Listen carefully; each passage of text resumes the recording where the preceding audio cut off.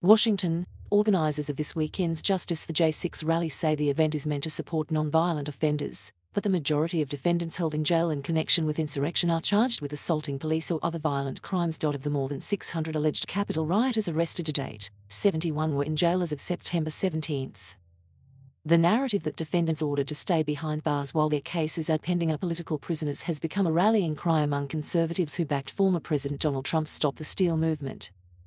On Saturday, Trump supporters are expected to participate in a demonstration pitched as showing support for those charged with storming the Capitol and temporarily stopping Congress from certifying the results of the election. Matt Braynard, a conservative activist whose Look Ahead America group is organizing the rally, has insisted the event is about supporting nonviolent offenders.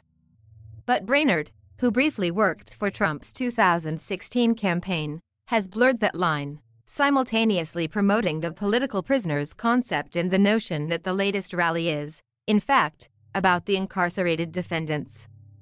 This summer, he submitted a human rights complaint on their behalf to the United Nations and organized rallies specifically to protest their detention.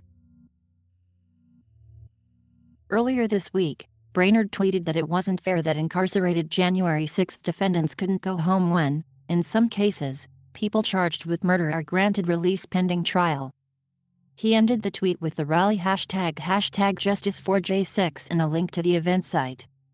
Braynard did not return a request for comment.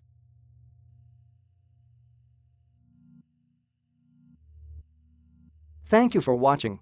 Please subscribe